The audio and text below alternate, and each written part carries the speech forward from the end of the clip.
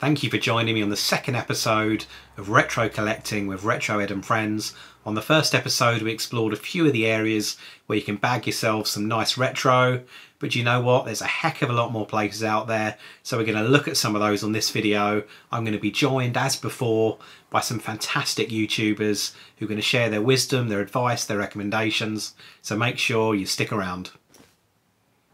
So let's kick things off by talking about online marketplaces. Places like Facebook Marketplace or Mercari can be really good resources to use. The seller doesn't have the overhead of eBay fees or shop rent, so realistically prices should be a bit better.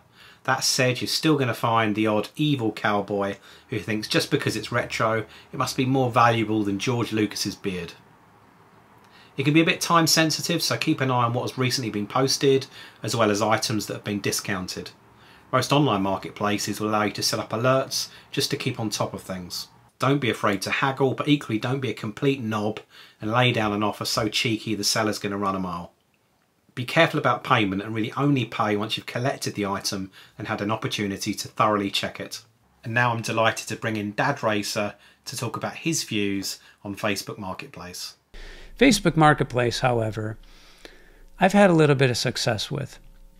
And to me, places like Facebook Marketplace, Craigslist, they're like online garage sales. And the reason I say that is because if you do find something, you can always negotiate. More often than not, I find nothing, but it's the one time that I do find something out of 20 that keeps me coming back. And that is what makes Craigslist, Facebook Marketplace, and that other one next door so special and exciting.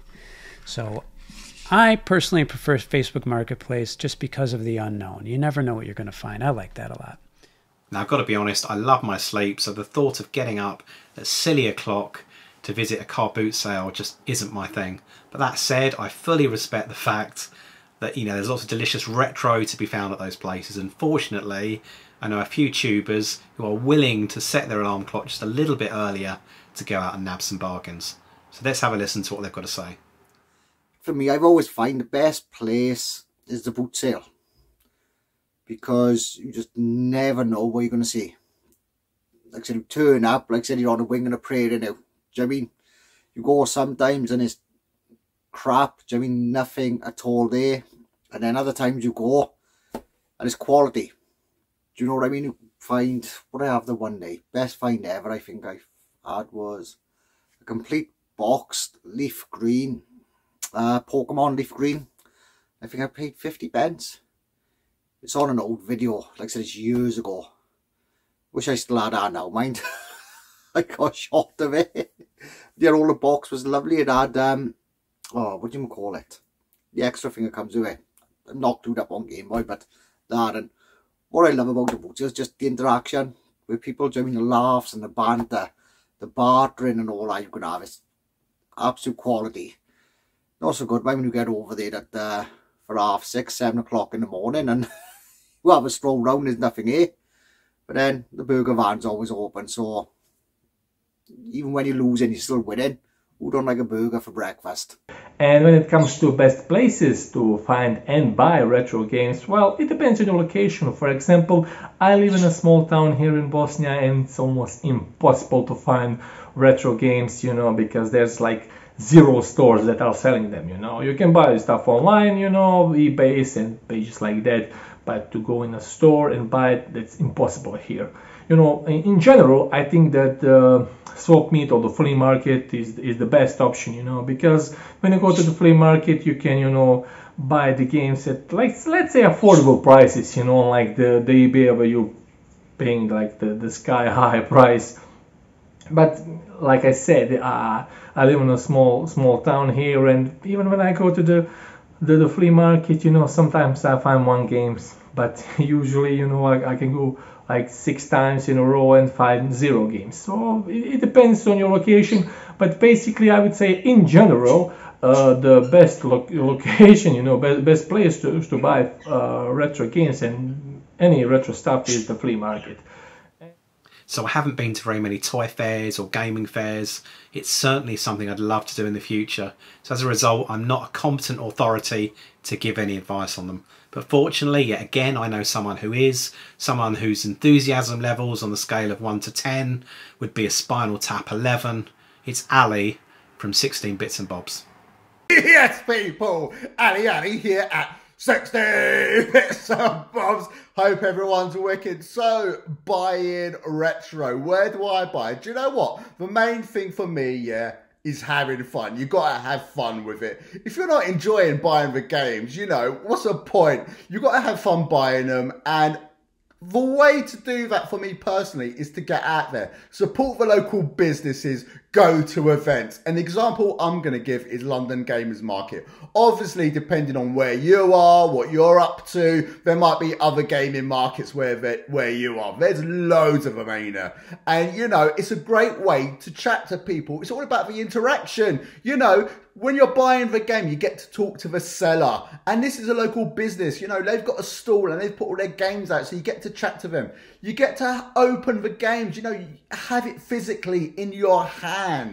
Open up the case, look at the instruction manual, see what other little bits and bobs are in there. Check the CD, the cart to see if it's all good. You know, my collection's kind of small, so I'm prepared to pay a little bit extra sometimes. And you know, I am prepared to pay a little bit extra to make it a nice example. And if that means supporting a local business, then why not? I'll give books as an example, yeah? I'll give books as an example. I've got some books beside me. I like reading, and I like to go to Waterstones or a bookshop, and I'm prepared to pay that little bit extra rather than, I know I can get it off Amazon sometimes a lot cheaper. But it's not about always getting it cheaper. You know, it's sometimes nice just for that interaction. And when you go to these events, you get to chat to people, you get to meet people, and that's the whole experience.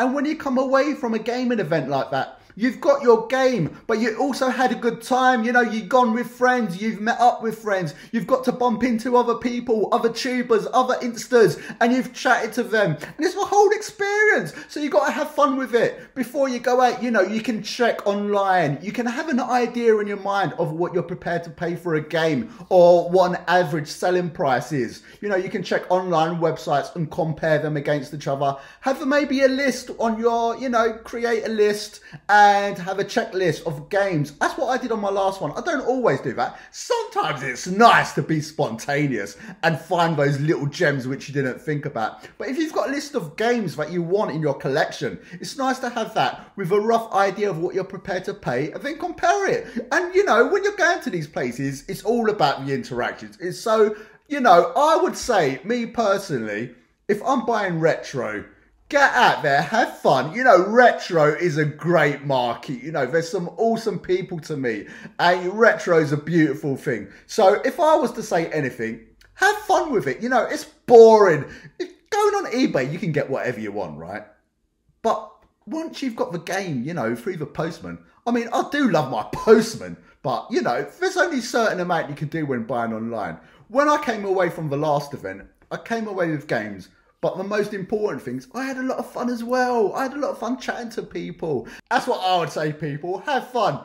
And everyone, stay happy. Happy vibes, good vibes, one love.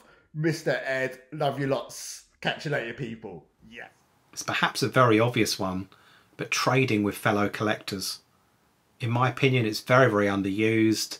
And why would you not want to trade with someone who's, you know, arguably a fellow enthusiast, that's knowledgeable, that is likely to, you know, offer you something, trade, exchange, sell you something at a good price for good value, and someone that's, you know, more often than not is going to be very transparent about the condition of the item that you're getting from them.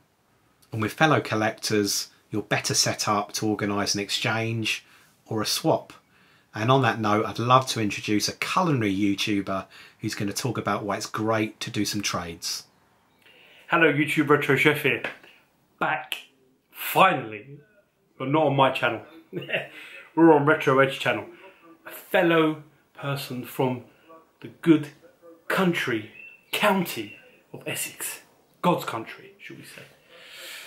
So, Ed asked me to give some of my knowledge around collecting and trading and where to get games.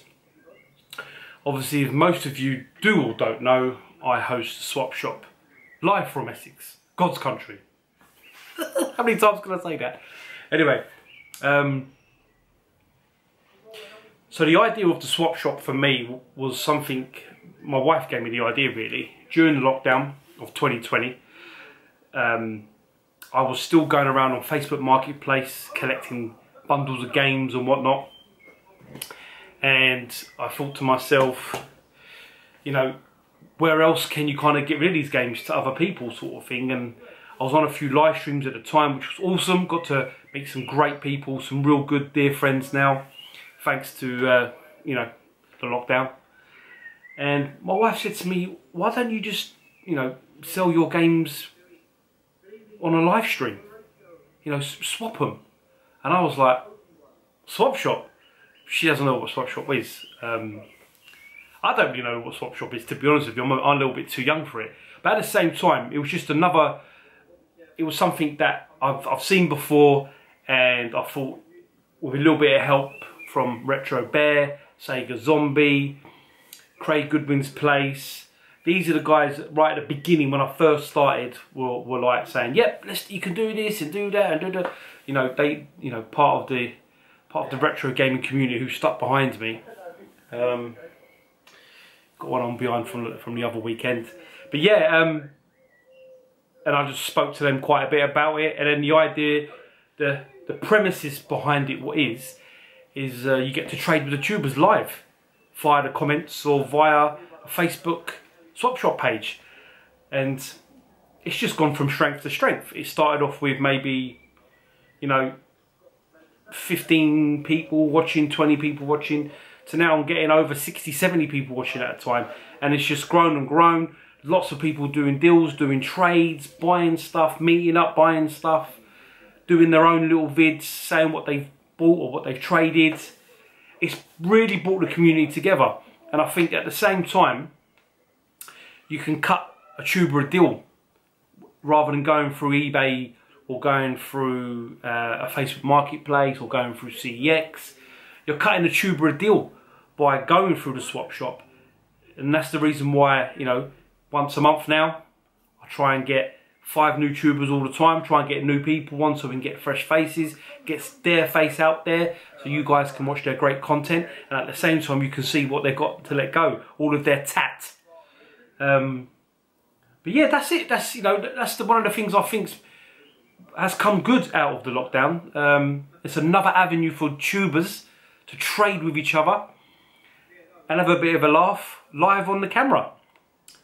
Ed, I hope that's all right for you. It's now come up, you know, an important part of my channel, the swap shop, and I look forward to it getting from strength to strength, bigger and bigger. Anyway, guys, thanks for watching, and I'll see you all again soon. Bye bye.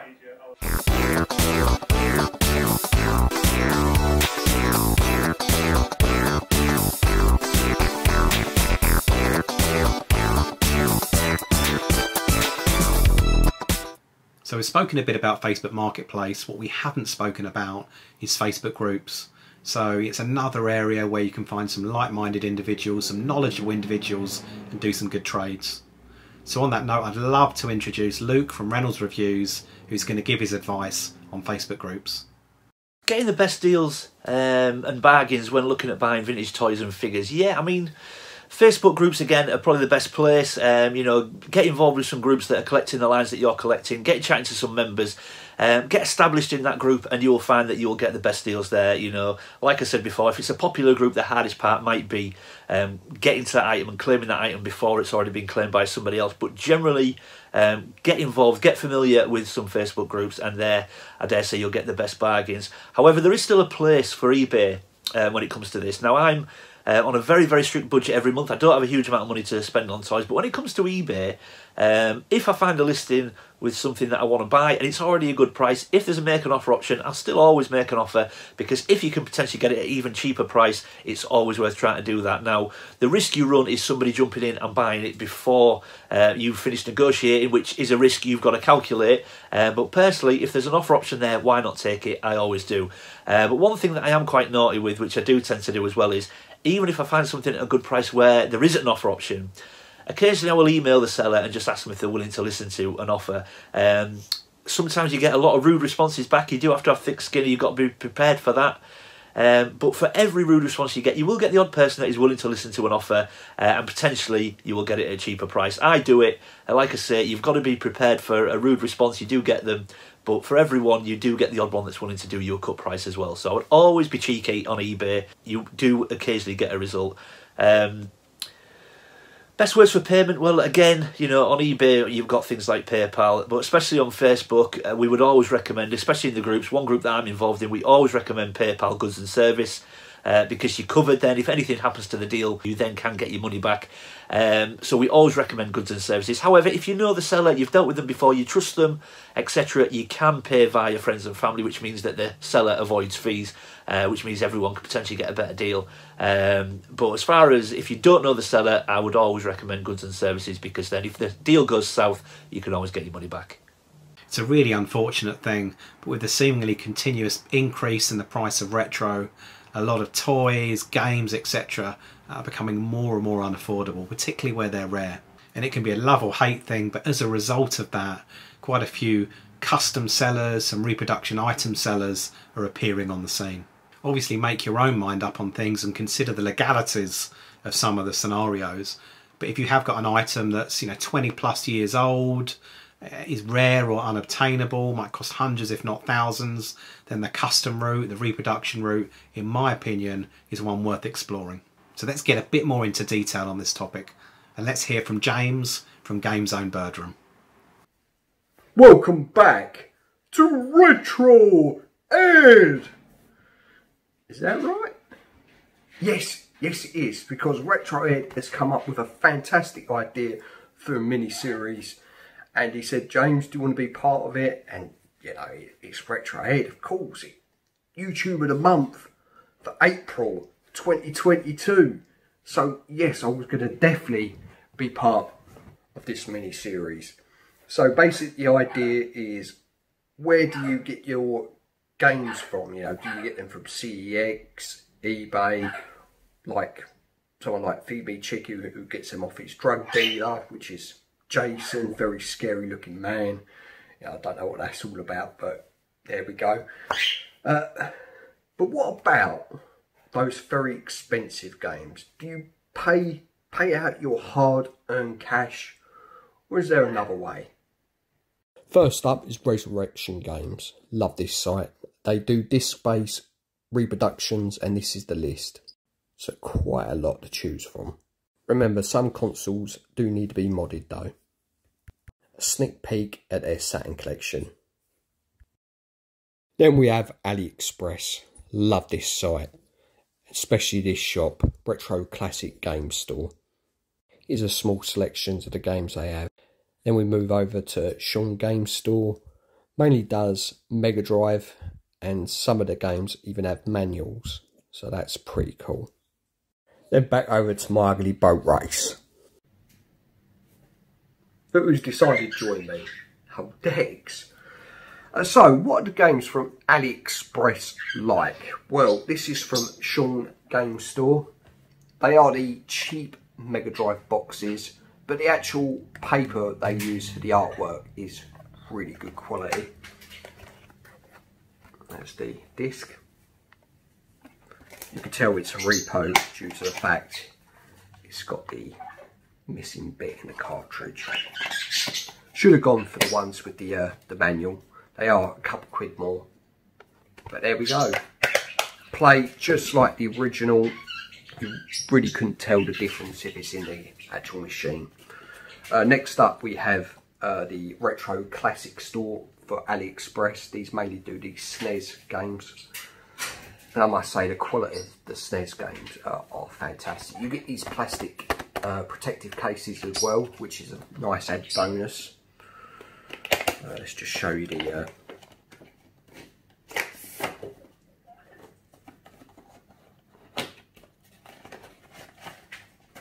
really hard to tell if these are fake or not.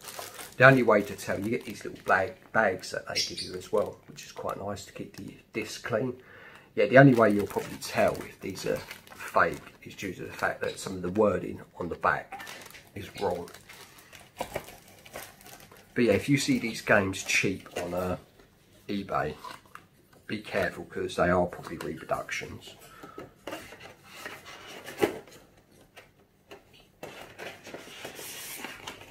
But I can't fault these stores on AliExpress. They are really good. Right, next up is Resurrections games. Dreamcast games come in DVD type cases. I've got this nice blue, which is very similar to the actual Dreamcast colours they use for the swirl. Disc is quite nice. It's actually got artwork on the disc. So yeah, that's carrier Dreamcast.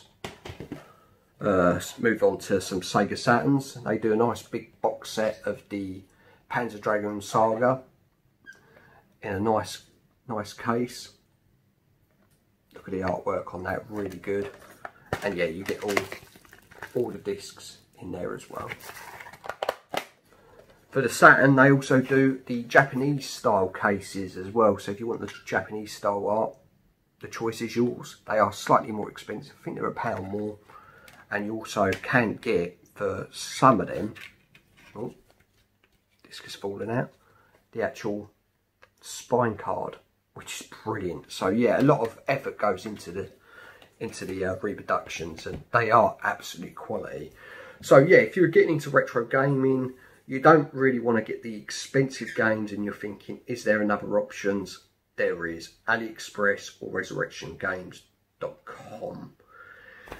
Anyway guys, I'll pass you back to the man, Retro Ed. Well, here we are at the end of the second episode of the mini-series. I hope you enjoyed it. Again, I hope you learnt something. If for whatever reason you missed the first episode, then I'd encourage you to go back and check that out. I'd equally encourage you to check out the channels of the people that very kindly contributed their time, their wisdom, their advice to this video. And on the next episode, we're going to be talking about how to nail yourself a great deal. I'm going to be joined by even more retro friends. I really cannot wait. In the meantime, check out the comments. If you've got any recommendations as to where you source your retro, then please let me know. Until next time, cheers.